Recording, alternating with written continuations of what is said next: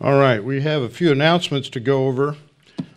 First of all, I will be leaving tomorrow afternoon, going up to the airport around noon and flying out around 3:30 tomorrow to go to Kiev. I'd appreciate your prayers not only for travel, but for health, that I don't pick up a cold or flu or any of those other things that go around, as well as the flight back. KLM changed their schedule this year, and in the past I've left at 6 in the morning, which is miserable enough. But now they don't have that 6 a.m. flight, so you don't get the 10:30 nonstop out of Amsterdam, and you have to leave at 1:30 in the afternoon on Friday and get back here at 11:30 p.m. and with a 1-hour connection coming through Atlanta along with customs. So I'm not excited about that. I'm not anticipating that I'm going to make everything. So pray that God will go before me and all that will work out. Elbert White will be covering on Sunday mornings. Then on the next 2 Tuesday nights, John Williamson will begin a study of Jonah. I've been working with him on that, so we're going to help him learn how to do a verse-by-verse book study, and I have great confidence that he'll do a good job. And then on Thursday nights, each Thursday night, we're going to live stream 3 different sessions from pre-trib. And those, because of copyright issues, we can't post those sessions on the DBM website. So if you want to watch those, you need to email staff@deanbibleministries.org to get the password. And then you can go to the link and be able to watch the video. But we just can't leave it open without a password, so you just have to email in to get the password. The other thing is, since we're having church here, having Bible class here, even though I'm not here, it's good for people to be here and to have some presence here, because we have visitors that show up on Tuesday and Thursday nights, and if they show up here and nobody's here, that doesn't create a good first impression. So it's always a good idea for you to continue to be here, even though I'm not here, and even though it's a video you could watch at home, it's important for people to be present. So that will cover the next couple of weeks. And then I will be back on the 27th, on Sunday the 27th, in the pulpit to continue our study in Ephesians. How shall a young man cleanse his way? By taking heed thereto according to thy word. Thy word have I hid in my heart, that I might not sin against thee. Thy word is a lamp unto my feet and a light unto my path. Jesus prayed to the Father, sanctify them in truth. Thy word is truth. For the grass withers and the flower fades, but the word of our God shall stand forever. Before we get started, we'll have a few moments of silent prayer so that we can make sure that we are experientially sanctified, set apart for study of God's word, walking by the Spirit and not by the sin nature. And then after a few moments of silent prayer, when you have the opportunity to confess sin if necessary, then I will open in prayer. Let's pray.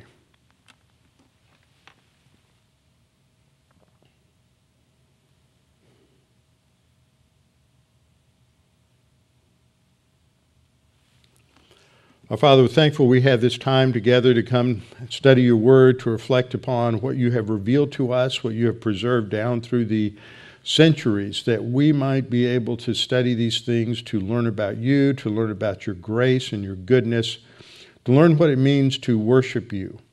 Father, we pray that as we continue our study in 2 Samuel tonight, that you'll help us to understand the significance of these things and what they do teach us about you. And we pray this in Christ's name. Amen. Okay, tonight we're back in 2 Samuel. We have been on a topical study from within the framework of 2 Samuel, 2 Samuel chapter 6. We started to develop what the Bible teaches about worship. and that took us from lesson 127 through 158. So that's 31 hours of study on worship. So tonight we're back on lesson 159, picking up where we left off in lesson 126. So open your Bibles with me to two passages. The first passage is in 2 Samuel chapter 6, and the second passage is in 1 Chronicles chapter 13. And if you have those two passages, then we'll go back and forth between them. They are parallel passages because the book of Chronicles, both of these were, when you have a 1st and 2nd Samuel or 1st and 2nd Kings, they're divided because they wouldn't all fit on one scroll. So they were originally intended to be one book. So when you're looking at these, 1st and 2nd Samuel was written before the Babylonian captivity. It was probably written very early. Parts of it were probably written before David, and it was finished, of course, probably during the reign of Solomon. When you get to Chronicles covers the same period, but it doesn't deal with what's going on apart from the house of David. It really focuses on the way God worked in the life of David. And because it's written after the exile, it's written after the Babylonian captivity. We don't know exactly when it was written, probably sometime in the late 500s or early 400s, in order to remind the Jews who they were and what God's plan for them was in terms of the Abrahamic covenant, which is how First Chronicles will start off, and then tracing the lineage down through Moses and then down to David.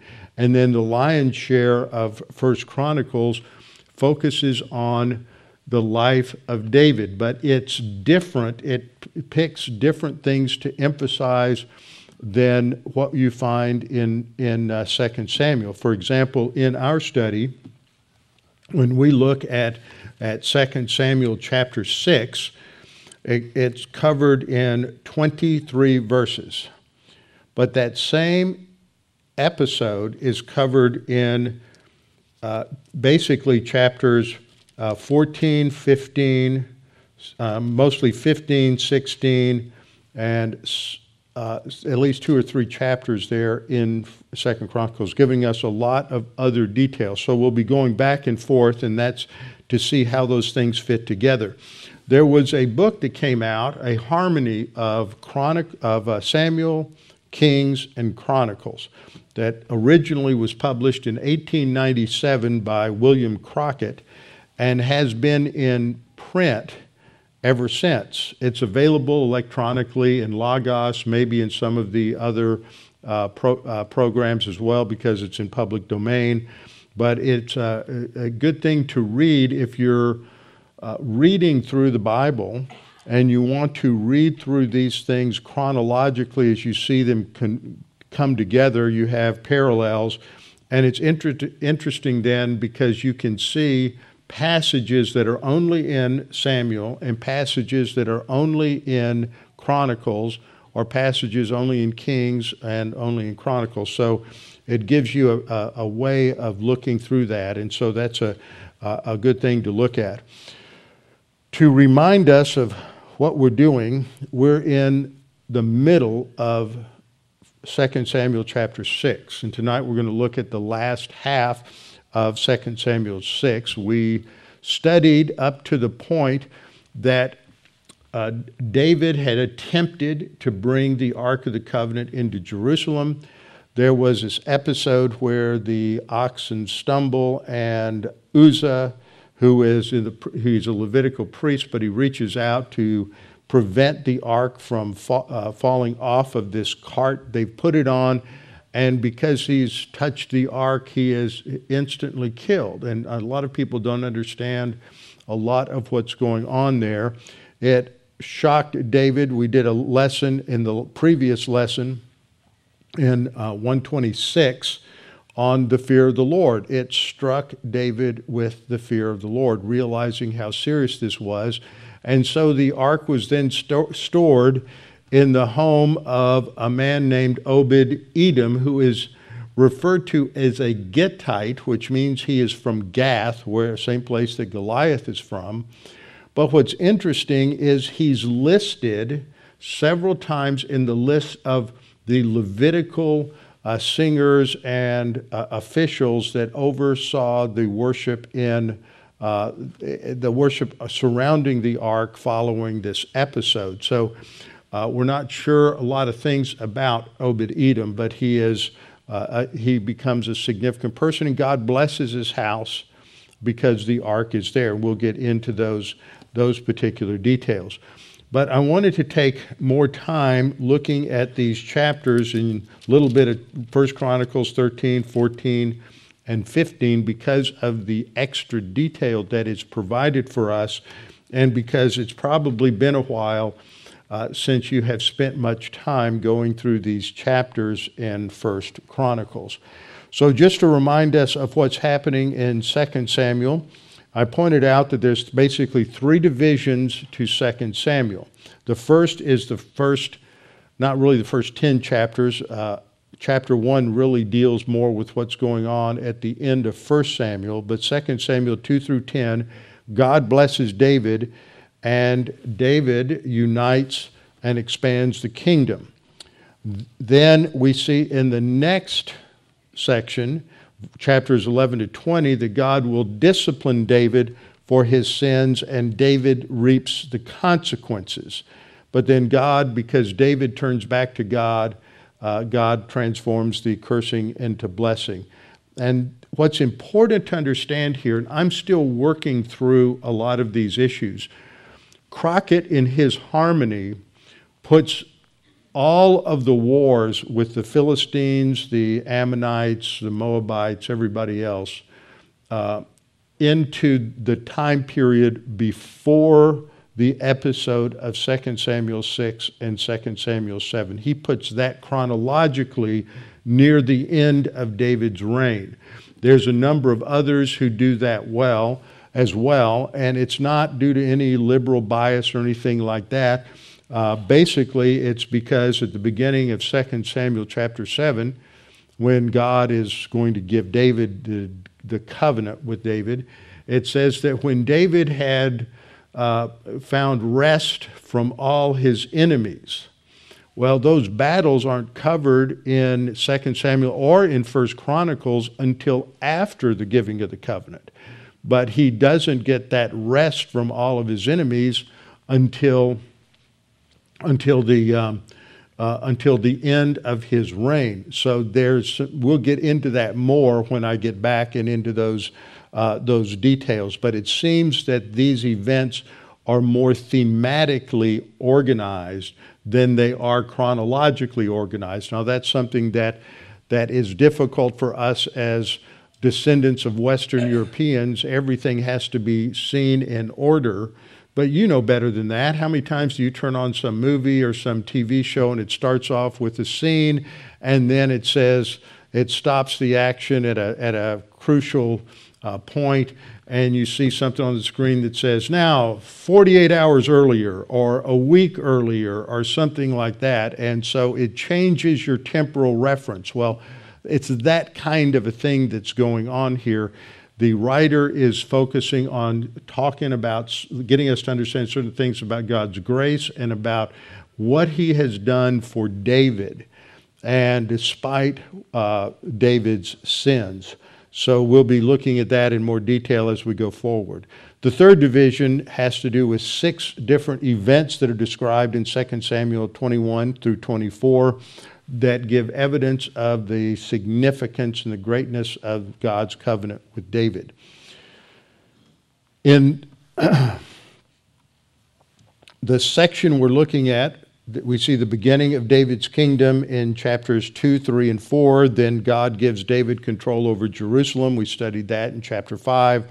And now God is being enthroned in Jerusalem, because the scriptures several times talk about God's throne being above the cherubim, the cherubs that are on the Ark of the Covenant.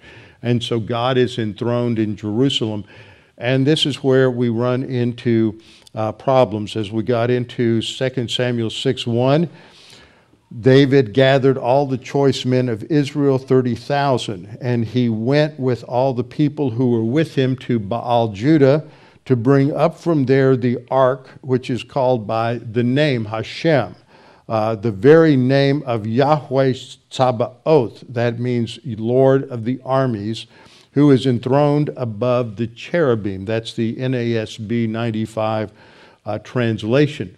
Now, think about that. That just simply summarized, David has 30,000 men. He's going to go to Baal Judah, and he's going to get the ark and bring it back to Jerusalem. We're told a lot more about this when we get into 1 Chronicles, which is why I wanted to do that. Now, here is just a map of the central part of Israel. This is where Jebus is located. It was the Jebusites that David defeated. That's an ancient name, the Canaanite name for Jerusalem.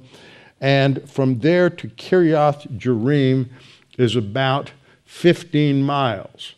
For those of you who've been to Israel or been with me to Israel, and I know that other tour groups do this as well, there's a couple of really nice, decent Arab restaurants in a place called Abu Ghosh. And Abu Ghosh is basically the Arab village that's right there by Kiriath Jearim. And so that's just, it takes you about 20 minutes from the hotel in Jerusalem to get there. And then we have our last meal before we go to the airport. So this gives you a little bit of a frame of reference. Now, let me give you a little bit of an overview on Chronicles. First Chronicles and Second Chronicles are really designed to teach the people about the glories of God's grace in the Davidic dynasty, why David is so important, and to encourage them to finish building the temple. That's why there's so much in First Chronicles about the Ark of the Covenant and about the temple. So the first 9 chapters of those chapters, I'm not going to ask for a show of hands, but these are the chapters that I know you skip those when you're reading through your Bible every year, because they're genealogies, and it starts with Abraham and goes all the way to David, and it lists all the priests and all the descendants of the different sons of Aaron and everything. And most people start getting glazed eyes and crossed eyes because they don't know who any of those people are, and they don't understand why that's there. It's there to trace the lineage. There's a promise of the seed of the woman that will defeat the seed of the serpent in Genesis 3:15, and the genealogies trace the lineage from Adam to Noah in Genesis chapter 5, and then when you get into Genesis 10, what happens to the sons of Noah? And so you have the genealogy of Shem, Ham, and Japheth, and then Genesis 11, it focuses more on the genealogy of Ham, specifically that line that ends up building the Tower of Babel. And then out of that line, because Abraham's family came from Ur of the Chaldees, which is south of where Babylon was, or the plain of Shinar, then you see God beginning to hone in on the seed that he's going to call out Abraham, and it's through the seed of Abraham that the promise will come. And so it's traced from Abraham, Isaac, and Jacob, and Joseph, and then you have the other tribes of Jacob, or Israel as he is renamed by God. And then you have that lineage, and you have the Levitical lineage that is traced down from one of the sons, Levi, who's the progenitor of the tribe of priests. And in his line, you have Moses and Aaron. They are both from the tribe of Levi. And then it's traced further down, and you end up taking it all the way down to the high priest Eli at the time of Samuel. We studied about him at the first part of 1 Samuel. So there's the tracing of the line, so we know that David is in the line of Judah. God had promised and prophesied that the Messiah would come, the king, the future king would come through Judah, one of the 12 tribes. And so those first 9 chapters trace that for us. Why is it, and basically it's the preface that's answering the question, why are we going to spend from chapter 935 to 2930, basically 20 chapters, why are we going to spend 20 chapters talking about David? And so that's why, is because he's in that line of Judah, the line of the future king. Now when we look at that, the major section, 935 to 2930, focuses on David. It's all about David. And there are 7 sections that can be subdivided here. The first is that God elevates David to be king of Israel. And it's really short.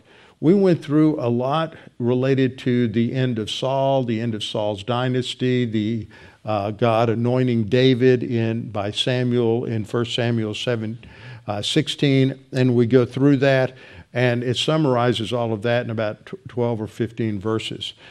Then the second thing is that we see God fulfilling his promise to make David the king of Israel, and this is described in chapter 11, verses 1 through 20. Now, in the first section, it's going to bring to a close, that section 935 to 1014, it ends with the death of Saul, and the purpose of that section is something very important in light of what happens in both of these, the organization in both books.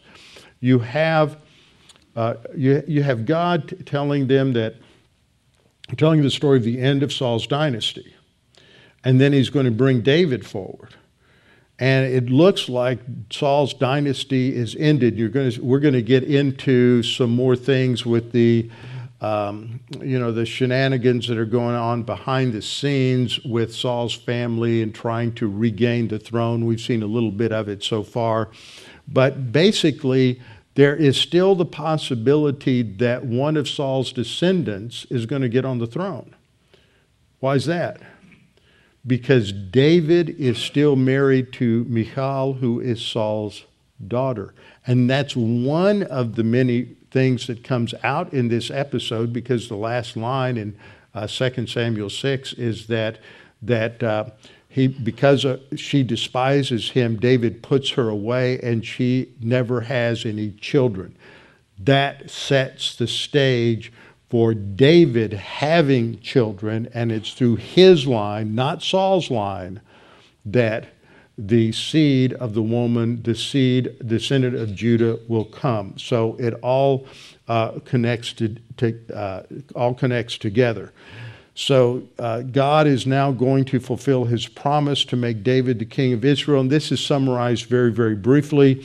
There's a lot more to it. There's about 5 chapters to it in 2 Samuel, but this is just a brief summary, and it doesn't even mention the 7 years that he's king in Hebron. It just starts off with all the heads of all the tribes come to Hebron to make him king over all of Israel. And so then he is anointed king of Israel and unites the tribes. So that's pretty much what happens in chapters 11 and the first part of chapter 12. And then the third section is the second longest section in Chronicles. It's about how God allows David to bring the ark back to Jerusalem. Notice it goes from 13 through 16. So you have 4 chapters just on David bringing the ark into Jerusalem, as opposed to 1 chapter in 2 Samuel. Now, what do you think that's all about? That's really important. Now, remember what I told you the purpose for Chronicles is? It's to motivate the people in rebuilding the temple, and why it's important to rebuild the temple and how that's related to the Davidic covenant. So when you read through 1 Chronicles, you're going to have 4 chapters here that talk about the movement of the ark to Jerusalem. And then there's going to be a shift in action And then later in the book, the longest section in the book is all about what God revealed to David about building the temple. That's the longest section in the book. That comes up in chapters 21 to 29. So that gives us 9 chapters related to that. So 4 chapters here related to the ark, then 9 chapters related to the temple. You get the point that it's all about the worship of God and restoring temple worship after the exile. Chapter 17, God makes a covenant with David, comparable to 2 Samuel chapter 7. And then the next part, the 5th part, is God gives David victory over his enemies. So it's following the same literary order, but again, it's not chronological. And I've been looking at and reading through material on this, and my eyes were starting to glaze over as I was trying to make sense of this. And not everyone agrees on this. So now I've got to try to figure out what the arguments are for each of these different positions. So God will give David victory over his enemies in these 3 chapters, 18:1, are just short of 3 chapters, to 20 verse 8. And then in the 6th part, God reveals to David his plans for the temple and temple worship. So when David is organizing the choirs and the orchestra and the music and the musical guilds and the training sessions and all of this isn't something that David is developing on his own. In this chapter, again and again, he refers to the fact that God revealed this to him in order to tell Solomon. So David structures these things, and he structures the worship of Israel on the basis of divine revelation. The only thing that is disappointing to him is that God is not going to allow David to build the temple. We'll get into that when we get into chapter 7. Then the last part of chapter 29 recounts the death of David. So that gives us most of what goes on in First Chronicles. There, I couldn't get the slide to advance. There we go. So, what we see we drill down in this central section from 13 through 15, based on a 3-part analysis of Kevin Zuber in the Moody Bible Commentary. He analyzes it this way: that first, David moves the ark. That's part 1, and runs into a problem because of the death of Uzzah. And then in 14:1 through 17, we have the episode of David defeating the Philistines. Now, this is where it gets confusing, because if you're reading through this and you're thinking about the chronology, that's 3 months that the ark is at the home of Obed-Edom. Is the whole episode of David defeating the Philistines taking place within that 3-month period? It doesn't work out that way.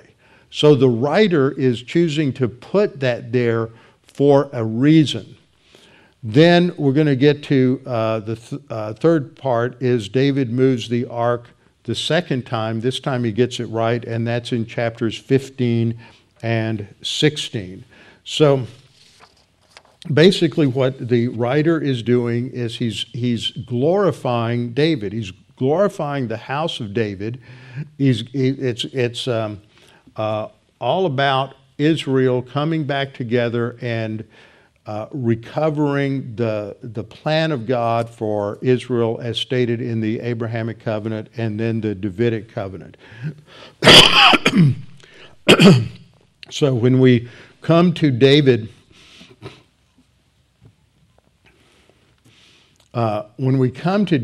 bringing the ark in, we're going to review that here. David brings the ark in the first time, and we read in 1 Chronicles 13:8, and it's pretty close to what we find in 2 Samuel 6. Then David and all Israel played music before God with all their might, with singing on harps, on stringed instruments, on tambourines, on cymbals, and with trumpets. So you see singing, you see an orchestra there. But what you don't see, if you're careful, is that the organization of the singers and the musicians and their training and their structure doesn't happen until chapter 15. It doesn't happen until David gets slapped down for not doing it right.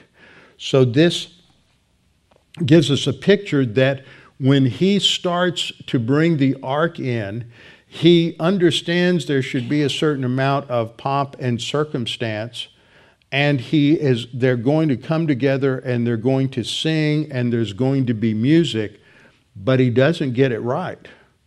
Nothing that they're doing is really right. It isn't thought through biblically. So he's doing a right thing, but a wrong way, which is sort of what I've been trying to teach about worship, is that if you look at the modern views on worship, they're trying to do a right thing, which is to worship God, but they're doing it a wrong way. They're not thinking very deeply or profoundly about music or about song or about all of the other components of a worship service, so that everything is done in a way that brings honor and glory to God.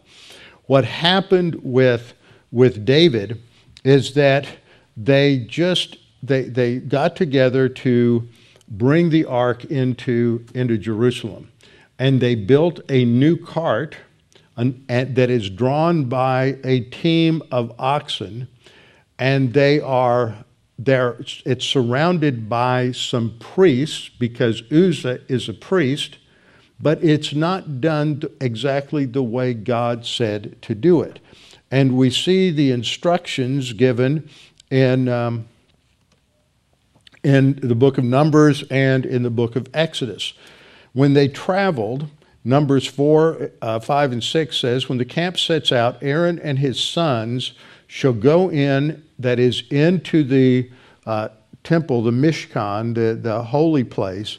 They go into the holy place and they take down the veil of the screen, and then as they take the veil down, they walk forward and put the veil over the ark. So they're not looking at the ark. So they go in and they cover the ark, and then they put the covering of the porpoise skin, which is part of the covering of the Mishkan, part of the roof, and they put that over it, and then the other cloth that's part of the roof, and this covers the ark. So it was not something that people could gaze at and look at. It was kept covered. Furthermore, there were rings on the four corners of the ark, and poles were to be inserted into those rings and were not supposed to be removed, so that it would be carried by those poles. The only ones that were authorized to carry it by the poles were the Levites. Deuteronomy 10, 8, and Numbers 7, 9. At that time, the Lord set apart the tribe of Levi to carry the ark of the covenant of the Lord. So only Levites could carry it. And Numbers 7, 9 tells us that they were to carry it on their shoulders. So there is a proper procedure. They don't just pick it up and carry it low, but they pick it up and they hoist it up on their shoulders so that God is high and everyone can see where the ark is. Even though it's covered, they can see where the ark is, that God is leading them. God is leading them forward. So in 1 Samuel 7:1, we learned that after travels, the ark's captured earlier and taken to the Philistine city, where it's put before the idol of Dagon, and eventually it goes around to the different cities of Gaza and Gath and some of the others, and the people don't want it because there's disease and other things that are accompanying it, and so it's taken to Kiriath Jearim. And it's left. I mean, they had put it on the Philistines had put it on a cart that was drawn by oxen. That's not how it's described to be carried. That's how the pagans treated God. So this ark comes, the men of Kiriath Jearim see it. They take it. They take it off of the cart. They use the cart for wood to have a sacrifice to kill the oxen and have an offering there. But then they all start looking into the ark, and so they're struck dead because of the lack of respect for God. So it eventually is taken into the house of Abinadab on the hill, and his son Eleazar, their priests, their Levites, his son Eleazar is given the responsibility. He is consecrated or sanctified to keep the ark of the Lord. And so now you have Levites watching over it. And so at this time, David is going to go and retrieve this ark from Kiriath Jearim. And in 1 Chronicles 13:3, we read him saying, let us bring the ark of our God back to us, for we have not inquired at it since the days of Saul. So that tells us that there has been a long time when God has been ignored. Now, what's interesting when you look at 2 Samuel chapter 6, and you look at 1 Chronicles chapter 13, the one phrase stands out that's used again and again, and it has to do with the ark.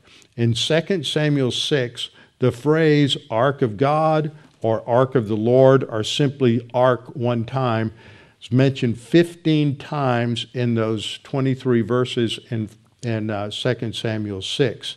In 1 Chronicles 13, it's mentioned 8 times. You have the phrase the Ark of our God, the Ark of God, the Ark of God, the Lord, and then one time simply the Ark. What that tells you when you have a chapter where you have any phrase or name or something like that mentioned so many times is that's the focal point of the chapter. So it's very important to understand what God is saying about the ark. This is his dwelling place, and it has to be handled precisely. That if you don't, God dealt with them in grace. They followed pagan practices. This is so often what happens. It's happened every century down through the church age where Christians adopt pagan practices to worship God. And it's always a failure. It always leads to a lot of problems. And that's what the Jews did. We're going to bring the ark. The first time David's bringing the ark up, we're going to do it like the pagans did it. We build a new cart, we put a couple of oxen on it, and we're going to transport the ark according to the way the Philistines did it, not according to the way God revealed to Moses. And that creates a problem. So the ark is brought up. 1 Chronicles 13:4, then all the assembly said that they would do so, for the thing was right in all the eyes of the people. They haven't really inquired of the Lord yet. Okay, they're doing a right thing, but the wrong way. They're like a lot of Christians. They give lip service to the Bible. They give lip service to going to church. They may be actively involved in church, but they haven't submitted to the authority of the Scripture and to the authority of God. Every one of us has a basic problem in our life. Are we going to submit to the authority of the Scripture, which is the authority of God, or are we going to submit to the authority of our sin nature? Many times I've talked about empiricism and rationalism and mysticism, but what lies behind all those three independent ways of coming to knowledge is just the sin nature. And that's always the issue. And it's true for every single person here. It's true for me. It's true for every Christian. It's a daily battle. It's an hourly battle. It's a minute-by-minute battle. Are you going to submit to the authority of Scripture, or are you going to submit to the authority of your sin nature? And there are way too many Christians who spend the whole time dressing up their sin nature by like putting lipstick on a pig to try to make it look good. And it doesn't. You can put lipstick on the carcass of a dead, rotting pig, and it still doesn't make it attractive, but that's basically what your sin nature is. So that's what they've done. They're trying to do a right thing the wrong way, according to their own sin nature and their own way of doing things. And so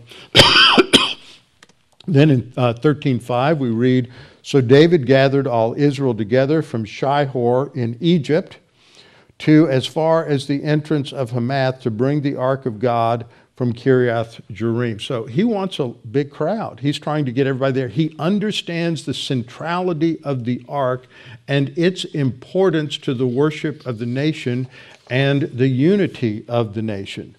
And so he gathers everybody together. And David and all Israel go up to Baalah, to Kiriath Jearim, which belonged to Judah, to bring up from there the ark of the Lord who dwells between the cherubim, where his name is proclaimed. This is the same thing that's summarized in 2 Samuel 6:3. They set the ark of God on a new cart and brought it out of the house of Abinadab, which was on the hill. And Uzzah and Ahio, the sons of Abinadab, drove the new cart. This is the problem. A new cart is what man has built. When you're carrying the ark on the shoulders of the priests who have been sanctified by God, you're doing it God's way.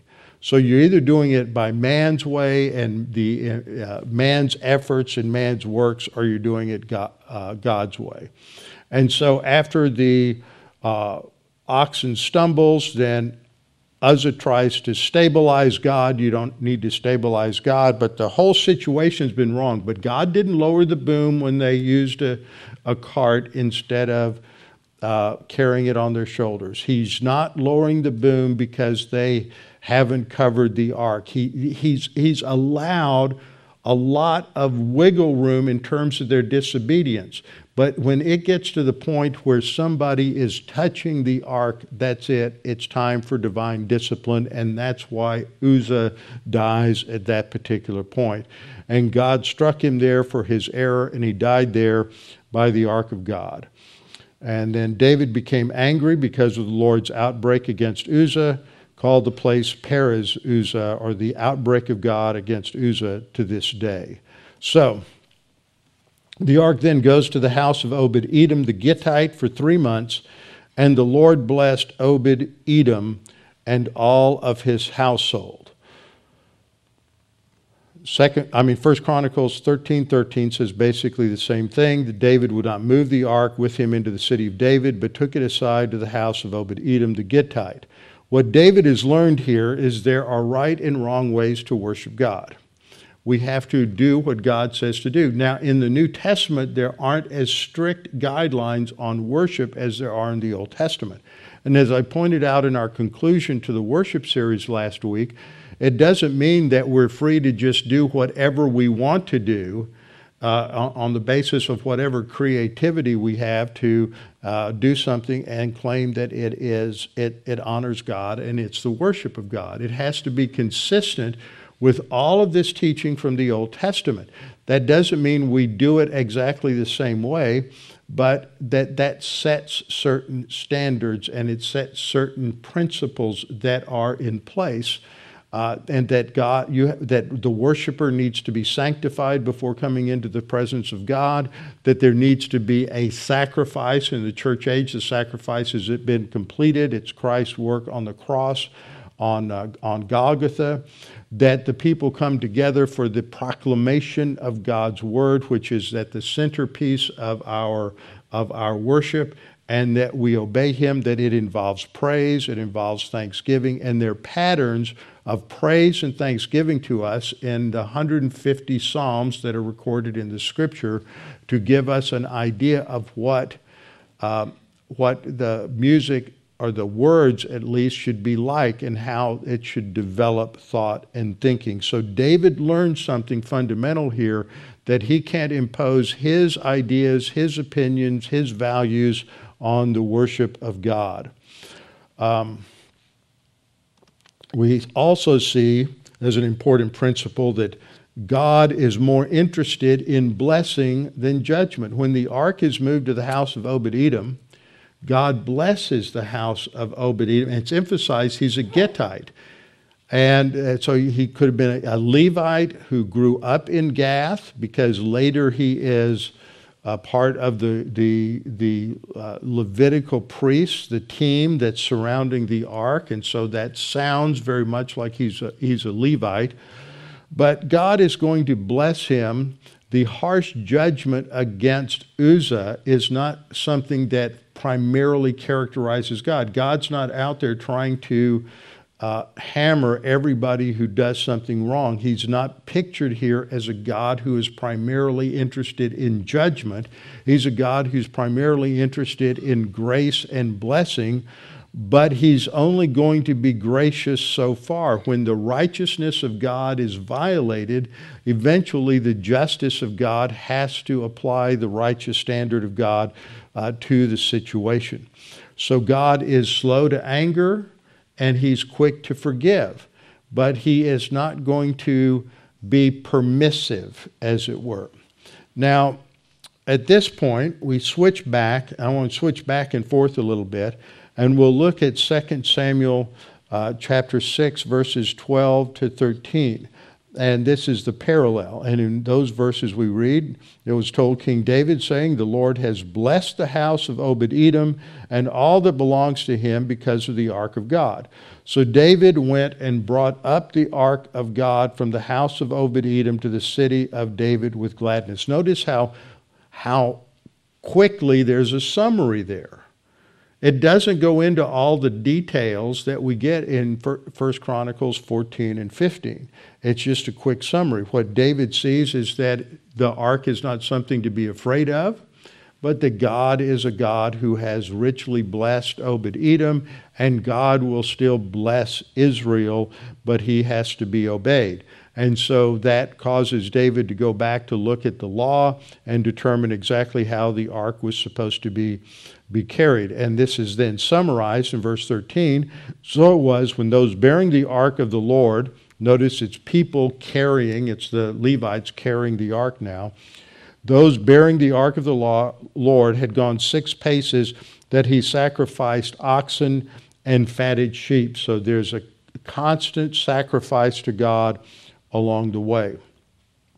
In 1 Chronicles 15:3 we read, "And David gathered all Israel together at Jerusalem." Now this is a separate gathering than the one that had occurred 3 months earlier.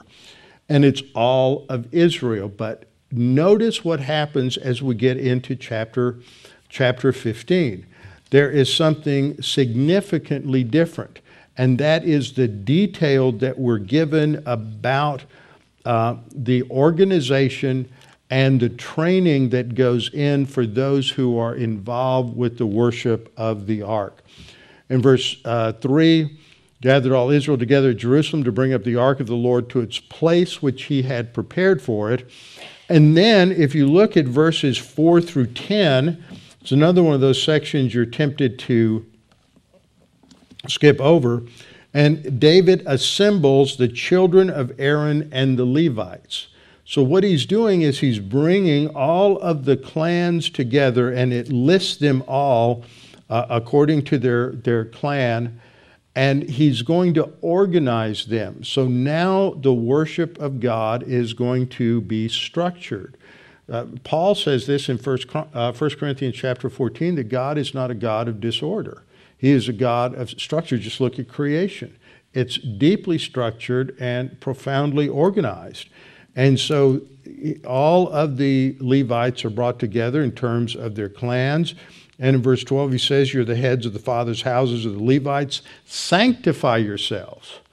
Before you're going to serve, you have to be sanctified. Again and again, we see this same principle of being ritually cleansed and sanctified in order to serve the Lord. And in verse 13, he says, "For because you did not do it the first time, the Lord our God broke out against us, because we did not consult him about the proper order. So the priests and the Levites sanctified themselves to bring up the ark of the Lord God of Israel, and the children of the Levites bore the ark of God on their shoulders by its poles, as Moses had commanded, according to the word of the Lord." And so then when we get to verse 16, I had those on slides. When we get to verse 16, David then spoke to the leaders of the Levites to appoint their brethren to be the singers accompanied by instruments of music, Stringed instruments, harps, and cymbals by raising the voice with resounding joy. So at this point, what he's doing is he's going to organize the choirs and the orchestras. And it's interesting what happens in this section in terms of the words that are used. They organize themselves, so they're going to appoint their brethren, some to be singers, some to play the instruments, and they're organized and they're going to be trained. This is another key point that is brought out here. As he does this, he picks, and you notice these names, Heman and Asaph, and Ethan, the son of Cushai. These names show up on a few of the Psalms. So you know these were some of the greatest musicians that Israel had at the time of David, and they become the heads of these clans of musicians and these schools of training. One of the things that we see as we look at the language that's used here in some of the words is that it emphasizes intense training and discipline and organization. That's what the terms mean. So it's what we see here is that David is functioning now as a second Moses, and the Davidic dynasty is understood now to be the patron, the one that oversees the worship of God in the temple. And that means more than simply maintaining the forms and ceremonies at an external level, but to bring it down to where the people are responding from their soul to what God has done for them. So it's not just a matter of sort of formalism. Then we get down to verse, let me see if we have it here, let me look at the parallel in 2 Samuel 6. What happens when they bring the ark in? Then David dances before the Lord with all his might. Now, when we read that, what vision do you have in your head? You know, depending on your background, you're going to picture that dancing a lot of different ways. But in 2 Samuel, we don't have the structure, the context around it that we have in Chronicles. In Chronicles, we see all of this organization. We see the stratification of the leadership. We see teachers. We see these various schools that are developed. It's highly structured. This is not then speaking about David giving some sort of impromptu, unstructured dance. He's not just jumping around in front of the ark. That doesn't fit with anything that's going on in this scenario, which is very well regulated and very well structured and organized, so that there are a lot of ways that David could dance. It talks about he dances with all his might. That doesn't mean he's just throwing a lot of energy into it. It has to do with his purpose, his intent, his understanding, and his pre-planning for exactly what he is going to do, and maybe even involving rehearsal of how he is going to dance. You can think of a lot of different ways that we express dance in the history of our culture. You can think of some incredible ballets. You can think of the dance of other people that is structured and formed. It takes a lot of discipline and a lot of effort to make it look good. The other night I was awake early or late in the night, early in the morning, whatever 3 o'clock is, and I was channel surfing and ran across a film with Fred Astaire and Ginger Rogers. And just watching them move, you know this is not something they just said, oh, let's go do this. There were hours and hours and hours of rehearsal, getting every movement right and doing it at the right time, perfectly in time with the music and facing the camera in the correct direction and all of the other things that were involved in that. And so when we read this quick summary, don't get the idea that this is just some spontaneous emotional response of David. It doesn't fit the structure of all of the organization that is going on here. We look back at 1 Chronicles 15 and verse 25, we read, "So David, the elders of Israel, and the captains over thousands." So everything is broken down into thousands and hundreds. And so these are your, what we would call field grade officers, your upper level officers. And they are the ones who are closest to and surrounding the Ark of the Covenant as David brings it up from the house of Obed-Edom. And then we read in verse 26, "And so it was when God helped the Levites." Now there's that word Eitzer that we've studied before. It's only used of God, or primarily used of God, in the Scripture. God is an Eitzer to people. This is not a lowly, subservient position that you should look down upon. The reason I say that is because in Genesis chapter 2, God says that the woman was created to be an Eitzer for the man. And the modern feminist movement since the 19th century see the Bible and Christianity and Judaism are degrading to women because she just has this subordinate role. Well, you've made a theological statement that is blasphemous there, because if you're defining the role of an Eitzer as someone who is of second-rate importance, then that's what you're saying about God. It's a pretty significant thing for somebody to be called an Eitzer. That's what God is. So that's a very godly role. So this is what we see here. God is strengthening and helping the Levites who bore the Ark of the Covenant, and they offered 7 bulls and 7 rams. And then we see a description of David. He's clothed with a robe of fine linen. We learn in Samuel it's a linen ephod. As were all the Levites who bore the ark. So there's some who are carrying the ark. They're the singers. And then Hananiah, who's the music master with the singers. So he is exceptionally well trained and talented. And he is over the singers. And then we get to, at the end of the episode in 1 Chronicles 16:7, David is going to bring a psalm. And when he brings this psalm in 1 Chronicles 16:7, it is actually composed of parts of several other psalms, Psalm 105, Psalm 106, and another one. And that brings... and it's very highly structured. Now back, kind of jumped ahead there, back to 1 Chronicles 16:2.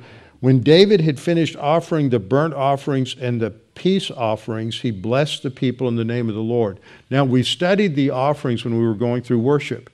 The first thing that would happen is that you would bring a sin trespass, or what might be referred to, what I refer to as a reparation offering. This is a cleansing offering. That's the first offering. Now you've been cleansed of sin. The second thing that you would offer, the second offering you would give, is a whole burnt offering. You'd bring a bullock, or you'd bring a sheep or goat. If you were poor, you brought a bird. But if you are bringing a bull, this is very expensive, and everything is burned up. And the smoke goes to God. It's called an olah, which in Hebrew means to go up. Everything ascends to God. And it is a picture that after you've confessed sin and been cleansed, now you're making a statement that you are giving everything in your life to God. Everything is committed to Him. And after that, then you bring the peace offering. And in the peace offering, this was the only offering where it was also called a fellowship offering, because there's now fellowship between you and God, that when you bring the meal and the grain, and you have the fellowship offering, and you take and you have another offering where the meat is cooked, now you're going to have a meal. And so all of the food is then passed out to those who are there. It's given to the priests. It's given to the crowd that's there. And this is one reason you didn't have a lot of beggars in Jerusalem. The poor would be taken care of by the food that was left over from these peace offerings. In 2 Samuel we read, so they brought the ark of the Lord and set it in its place in the midst of the tabernacle, that is the tent, that David had erected for it. Then David offered burnt offerings and peace offerings before the Lord. When he finished, then it pretty much repeats what's in 1 Chronicles. But it gives the result. Afterward, he does what I just talked about. He's given the peace offering, and so now he shares from the bounty of the food. He distributed among all the people, among the whole multitude of Israel, both the women and the men, to everyone a loaf of bread, a piece of meat, a cake of raisins. So all the people departed, everyone to his house. 1 Chronicles 16:3 repeats that. And so then he's going to organize, talks about this organization of the Levites. He appointed some to minister, that is, they served before the ark of the Lord, to commemorate, which means to remember. These three phrases are used here: commemorate, to thank, and to praise. Those represent three types of psalms: those that are remembering what God has done in the past in terms of descriptive praise, and then to thank God in terms of thank offerings, and to praise Him, declarative praises. And then there are those who have specific roles, like Benaiah and Jehaziel. They regularly blew trumpets before the ark of the Lord. And so as we look at this, we see all of these different aspects that are developed and the training that is involved in the musicians, that these were schools of musicians, and one of the terms that's used to describe them is, it's translated as instructors, but it's the idea in the Hebrew of someone who exercises rigorous discipline on students. And so it's not just musicians that can come and play whatever God has put on their heart. It's well planned, it's rehearsed, there's training, there's discipline. I mean, this is the Juilliard School of musicians for that generation. These were all outstanding musicians, because that's what would be required at the temple where God Himself dwelt. Now we come to the other sort of the dark side of this, is as David has danced before the Lord, we read that there's one person who's not too happy about this. And this is his wife, Michal, who is the daughter of Saul. And in 2 Samuel 6:16, we read, as the ark of the Lord came into the city of David, Michal, Saul's daughter, looked through a window and saw King David leaping and whirling before the Lord, and she despised him in her heart. She detested him. She has absolutely no respect whatsoever for him. And so she's just going to ridicule him from this point on.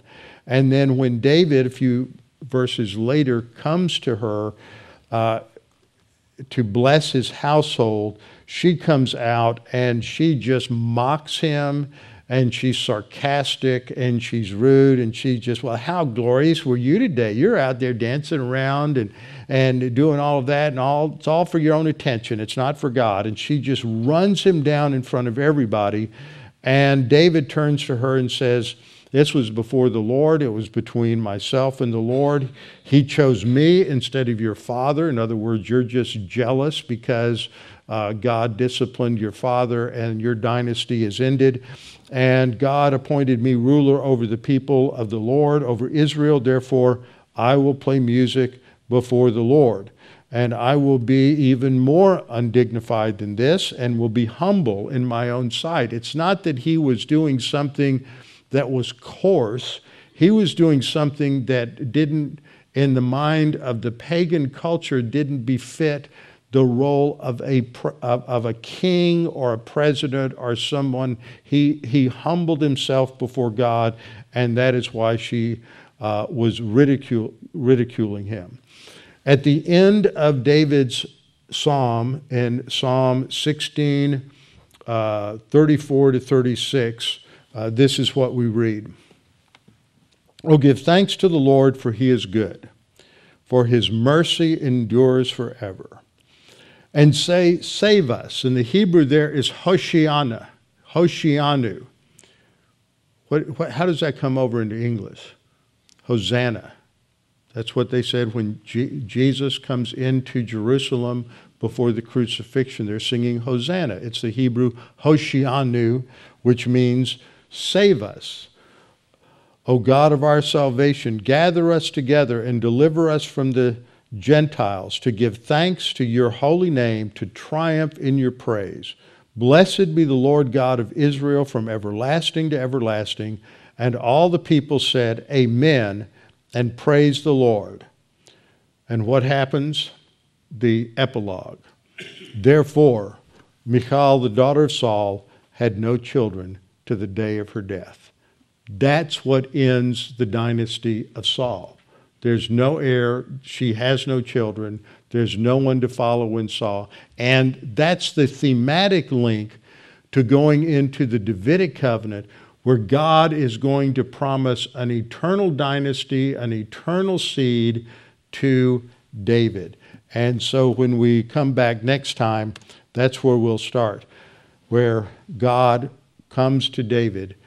And notice in 2 Samuel 7:1, "Now it came to pass when the king was dwelling in his house, and the Lord had given him rest from all his enemies all around."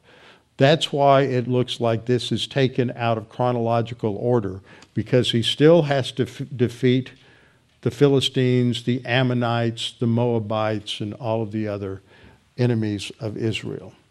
Let's close in prayer. Father, thank you for this time we've had to study this evening, to think our way through this, to realize how profound and detailed your word is, and how detailed and structured the worship was. And that was a result not of David just coming up with these ideas on his own, but because you revealed to him the kind of order and organization that was necessary to worship you in the temple. And all of this that we're reading in Chronicles leads to that worship that will be established once the temple is built. Father, we pray that we would think profoundly about our own worship, that it is structured in a way that honors and glorifies you, for all of our lives are to be in worship to you. We pray this in Christ's name. Amen.